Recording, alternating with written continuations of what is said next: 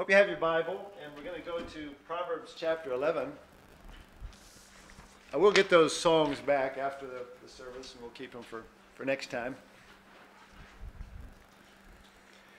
While you're turning there, I'll just mention a couple of announcements. We're going to try putting out pamphlets every Saturday this coming month. Now, obviously, you wouldn't have to do it we wouldn't all have to do it at the same time, and if there's a more convenient time you'd rather do it, midnight till 2 on Thursday morning or something, don't do it then. But I'm happy to give you an area and just let you do it whenever you want. But I'll be here every Saturday morning, starting at 9, and we'll go out, and in an hour you can usually put out 100 or 200 pamphlets, so we can get quite a few out in a fairly short time. So we'll start that not this Saturday, but the next Saturday. There's no youth group this Friday. That'll be the first Friday of May. The ladies' fellowship, I don't think we're going to have anybody go, really. Is Dell still going? Okay. If you're interested in going to that, let us know. And as well, I had a person call me today about blankets and clothing for homeless people. And I thought, yeah, we can do that. If you got blankets or clothing that you don't want, make sure it's neat. Bring it to church in a plastic bag, and we'll make sure that they get that. One of the reasons I was interested in that particularly is because he called today, and the lesson tonight is on generosity. That's a good thing. We'll do that. So Proverbs chapter 11. We'd gotten about halfway through last week, and I decided to finish it this week. It's really the theme, I feel like, is God's call to character. As Christian, God calls us to character. There's those who try and preach the theme that, God's grace, we can just live however we want. But really, the idea is to be like Jesus. It's not to be like we want, it's to be like Him. And God's call is to character. He calls us to, for instance, in verse 1, honesty. A false balance is abomination to the Lord. He calls us to humility in verse 2. When pride cometh, then cometh shame. He calls us to integrity, uses that word in verse 3. Just a lot of character issues. Our character in relation to other people, our character in our own spirit. Verse 16, he talks about being gracious and strong. Verse 17, he talks about being merciful. We need to have the qualities that God values, and we need to work at that. And when we don't, we need to ask forgiveness and ask the Lord to replace that. And there's consequences to our character. There's consequences in our relationships. Verse 31 of the chapter 11, behold, the righteous shall be recompensed in the earth, much more the wicked and the sinner. There's consequences to how we live. And God calls us to character. Well, we're in verse 24 tonight, and he talks here about really generosity. Let me read verses 24 to 26. There is that scattereth and yet increaseth, and there is that withholdeth more than is meet, but it tendeth to poverty. The liberal soul shall be made fat, and he that watereth shall be watered also himself. He that withholdeth corn, the people shall curse him, but blessing shall be upon the head of him that selleth it. He's just talking here about generosity, not being stingy, not being greedy, not being a miser. It's easy to be that way. And really, I think the key to this whole idea of generosity is put the Lord first. When you see how generous the Lord is with us, it helps you to be that same way with other people. And one of the things that comes up in Proverbs 3, verse 9, and many places, he says, honor the Lord with thy substance and with the first fruits of all thine increase. I believe as Christians we should tithe. We should honor the Lord. That's what a tithe is. It's recognizing God's ownership. And we don't do it in a legalistic way where I used to have a friend, he tithed to the penny. $16.48 or whatever. If you want to do it that way, that's all right. But it's just putting the Lord first, recognizing that everything we have comes from Him. And then there in verse 24 of chapter 11, one of the principles of life is that the way you get things to grow is you sow the seed. You can't get a crop by holding on to the seed. Increase comes from sowing. There is that scattereth and yet increaseth. When the farmer puts the seed out, oh no, I lost it. No, he's investing. And that's going to come forth hundredfold or whatever. And it's the same in life. We need to be careful that we're not grasping too hard onto things that we can't hold on to anyway. What was the saying that the missionary said? He's no fool who gives what he cannot keep to gain what he cannot lose. There's so much in life we can't keep, we might as well invest it. Give and it shall be given unto you, the Bible says in Luke chapter 6. And as well, at the end of that verse, I think you can get out of that don't hold back just because of fear. There is that withholdeth more than is meet, but it tendeth to poverty. A lot of people are afraid. They're afraid with their finances, and they're afraid of what's going to happen. We need to be trusting the Lord. Now, we use common sense and we use wisdom, God's wisdom, but we don't want to operate by fear. Later on in Proverbs, he says, he coveteth greedily all the day long, but the righteous giveth and spareth not. When we're covetous and we're not generous, it's not going to bless us. It's not going to benefit. And it's going to have a bad consequence. A good example of this, a good example of a bad example, is the man Nabal. You remember Nabal in 1 Samuel 25? David and his men had been basically living just off of his property.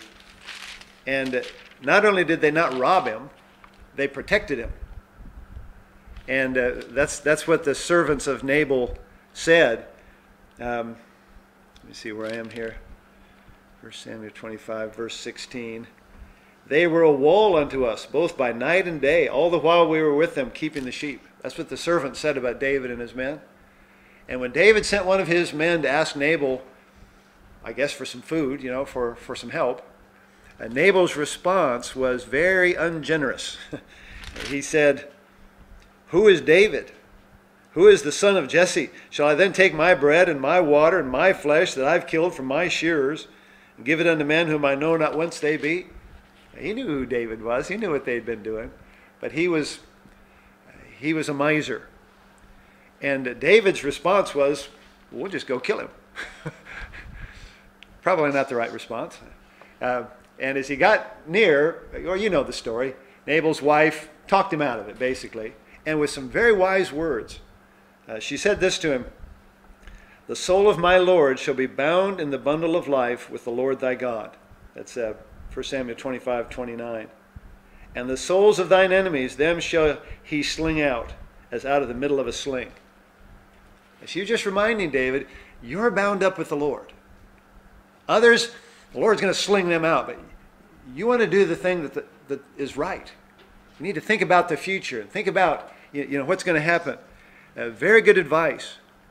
We need to be careful that we're not stingy, that we're not misers like Nabal was. And the key to it is to fear the Lord.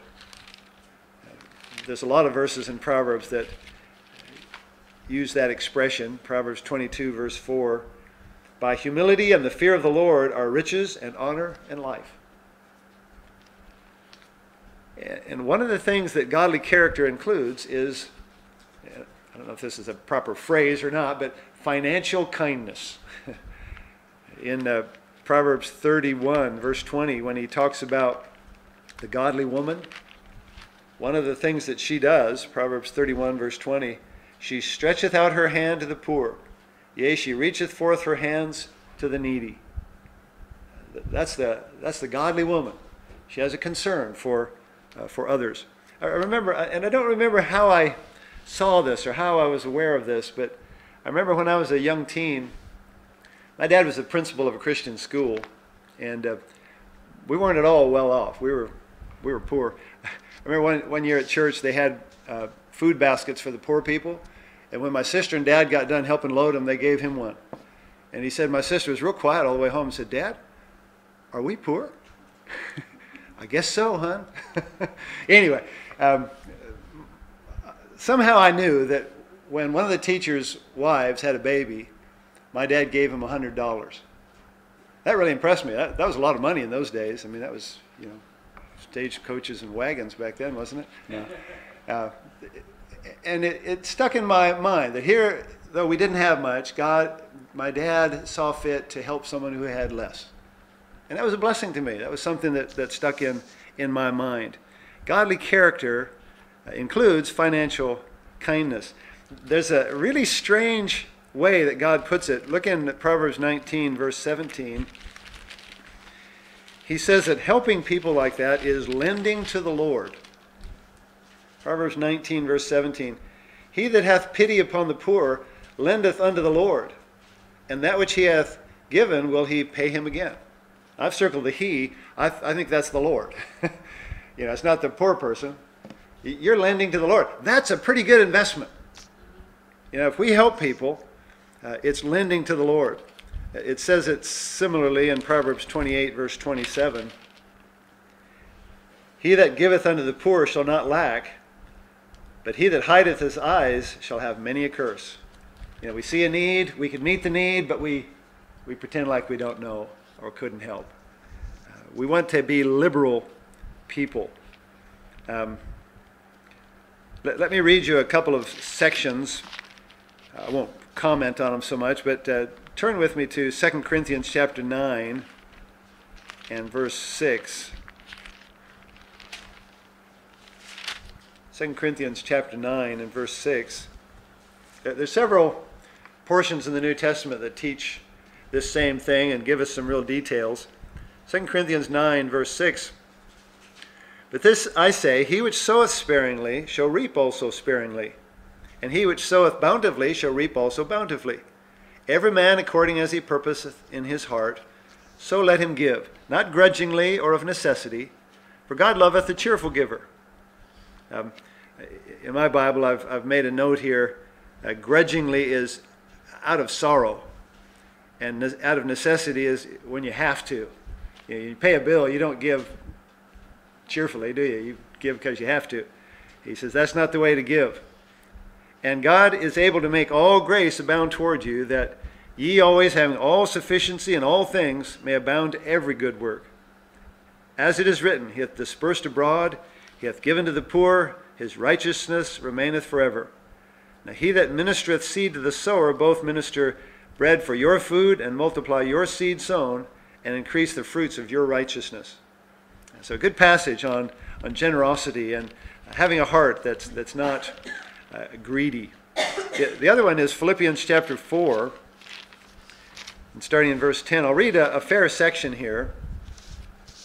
Philippians chapter 4, verse 10. Paul talks not only about his own attitude towards money, but what a blessing the church at Philippi was to him in their giving. Philippians 4, verse 10. But I rejoiced in the Lord greatly, that now at the last your care of me hath flourished again, wherein ye were also careful, but ye lacked opportunity.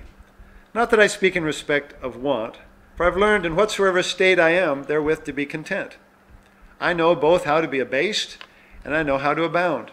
Everywhere and in all things I am instructed both to be full and to be hungry, both to abound and to suffer need.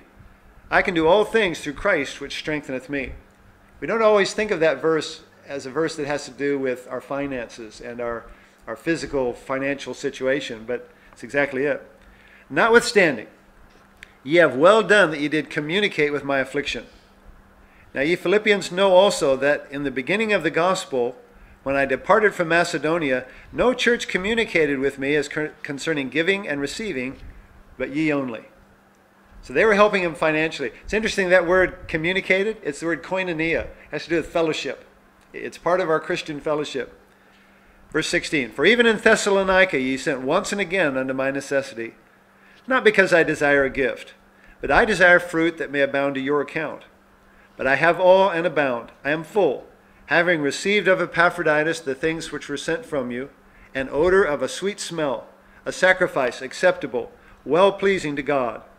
But my God shall supply all your need according to his riches and glory by Christ Jesus. Again, there's a great verse, isn't it, that we often think of. And he's talking about generosity. They'd been generous. And he says, well, you've been lending to the Lord, more or less. God will bless you and help you. And that's the key. We can be generous because our trust is in the Lord.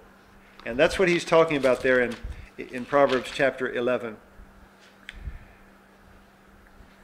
On the negative side, there's things we can see in the chapter that if we take the positive truth, there's things that we need to avoid. We don't want to be dishonest.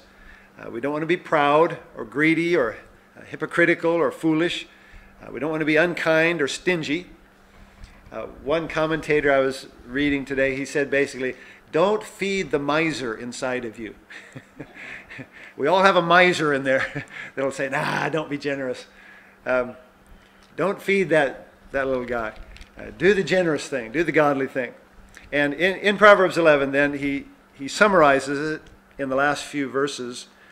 Proverbs 11:27, he that diligently seeketh good procureth favor, but he that seeketh mischief, it shall come unto him. Look for God's good. In life, there's always a good way and a bad way to approach something. Don't look for the mischief. Look for God's good. Really, generosity comes from contentment. If you're greedy and always looking for more, you're not going to be generous. In fact, you're going to be the opposite. You're probably going to take things from others to increase your bit. Proverbs 23, verses 4 and 5.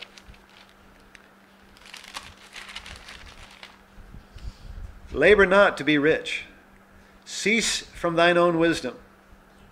Our wisdom says, yeah, rich, that's the answer. Wilt thou set thine eyes upon that which is not? For riches certainly make themselves wings. They fly away as an eagle toward heaven. Ever experienced that? Somebody said, if money talks, all it ever says to me is goodbye. Riches aren't the answer. Look for God's good. In verse 28 of 11, he says, he that trusteth in his riches shall fall, but the righteous shall flourish as a branch. Don't trust riches. That's not what our trust is in. It's in the Lord. And then in verse 29, work on relationships. He that troubleth his own house shall inherit the wind, and the fool shall be servant to the wise of heart. We need to be careful in our relationships. Sometimes you won't understand why God has put someone in your life. It's for your benefit and their benefit. There's some good that can come of it, and you can be a blessing. Romans 12:18 says, if it be possible, as much as lieth in you, live peaceably with all men. Work at those relationships. And then the last two verses that we've been looking at quite a bit. Now, life has consequences. If we're not generous, if we're misers, that's what we're going to reap. Sow and reap. I thought I had it backwards there. If you sow generosity, that's what you'll reap. If you sow stinginess, that's what you'll reap. Verse 30, the fruit of the righteous is a tree of life, and he that winneth souls is wise. Behold, the righteous shall be recompensed in the earth, much more the wicked and the sinner. There's recompense, there's consequence. And really the question we need to ask ourselves is, which way are we headed? Are we headed to life, or are we headed to death? I think verse 19 is the key verse to the chapter. As righteousness tendeth to life, so he that pursueth evil pursueth it to his own death. And in this particular thing we're looking at tonight, generosity, we always appreciate it when somebody's generous with us. I was reading a little article about sharing. Have you ever had a little kid and they are real keen for someone else to share with them? Johnny's got a toy. He should share. But that's not sharing, is it? Sharing is when we say, this is mine, I'll share with you. Sharing is not when we say, that's yours, you should share with me. We need to have an attitude that heads toward life. We need to have an attitude that's like the Lord, where he saw our need and he reached out to meet our need. And I just thought it was interesting that the fellow called about clothing for the homeless. There's things in my closet I'd love to get rid of. And, they said any size, children, adults, whatever, blankets, beanies, scarves. You know how cold it gets in Brisbane. Well, I guess if you don't have a house, it could be pretty cold. So anyway, if you're able to participate in that, that'll be a blessing. God will bring people into your life and give you an opportunity to be a blessing.